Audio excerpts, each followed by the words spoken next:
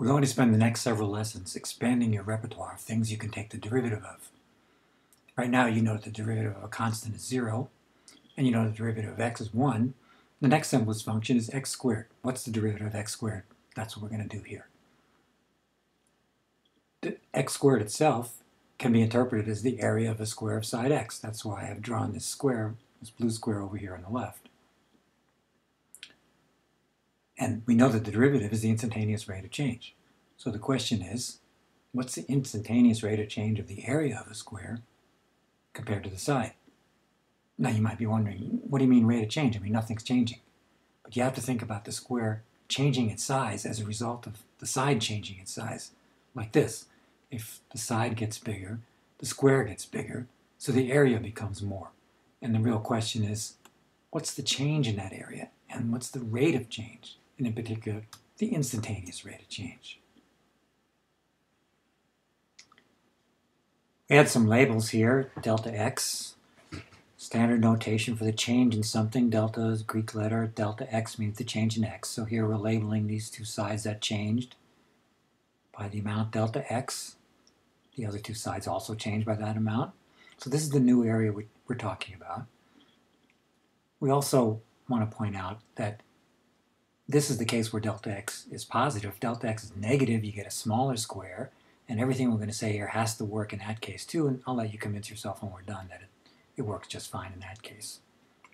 So what's our strategy? We're trying to figure out the instantaneous rate of change of the area compared to the side. So we do three things. We do it in 3 steps.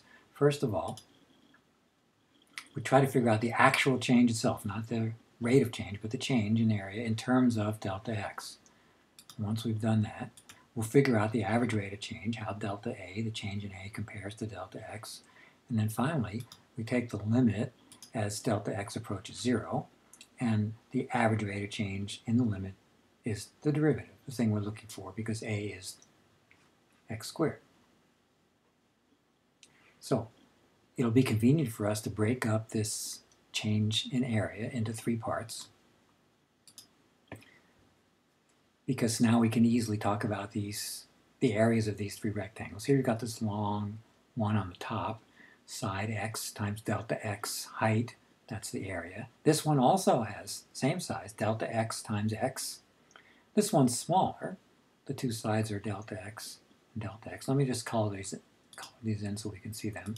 I'm coloring both of these green because they have the same area, and I'll color the corner also a different color.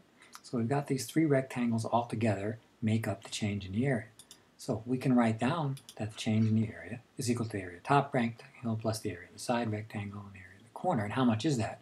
Well, we just said the 2 green ones are each x times delta x. The yellow one is delta x times delta x, or delta x squared. Now, here's the important point. The green ones are much bigger than the yellow one. And you can see that even more if we shrink the rectangle down a little bit, like this. Here, delta x is very small, but the green ones are still kind of big because they have one dimension equal to x, even though the other dimension is shrinking. The dimension equal to x always stays the same. The yellow one in the corner, well, you can hardly see it anymore.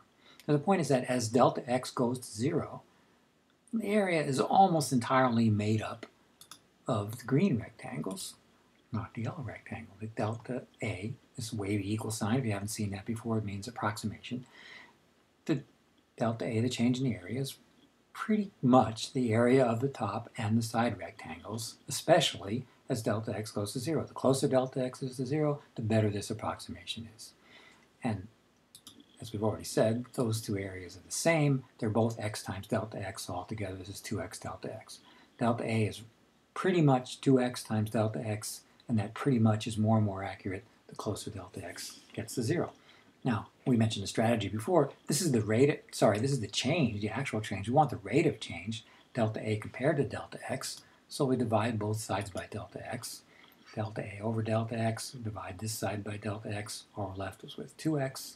So the average rate of change is pretty darn close to 2x, and it's closer and closer to 2x the closer you get delta x gets to 0. So that allows us to take the limit. When delta x approaches 0, the average rate of change, the limit of that is the actual instantaneous rate of change, the derivative, and that's equal to 2x. 2x is not affected by delta x. The wavy equal sign becomes an equal sign because, as we already said, the closer delta x gets to 0, the better this approximation is. And that's what we were looking for. A was just x squared, the area of the square. So finally, we get the answer to the question we originally posed, namely that the derivative of x squared is 2x. Now, before we stop here, there's one more thing to say here about this approximation. Did we have to do the approximation? I mean, in this case, we didn't really have to. If we had carried on the exact equality, at this point we would have delta A is equal to 2x delta x plus delta x squared. Once we divided by delta x and took the limit as delta x approaches 0, we would still get 2x. In fact, that's exactly what we'll do when we do the official proof. That's the video you should watch next, the proof of the derivative of x squared is 2x. So why did I do the approximation right now? In this case, as I said, it would have been easy to carry on without the approximation, but pretty soon we're going to do derivatives where it's not so easy to see how you get from the equality, the exact expression for the change, to the derivative. It'll be very useful in those cases to do this kind of approximation, so I want you to start to get used to it. And also to see that really the essence of the change, the reason that the derivative of x squared comes out to be 2x is really because the change is mostly due to the green. It's pretty much due to the fact that the two sides stay big while delta x gets small.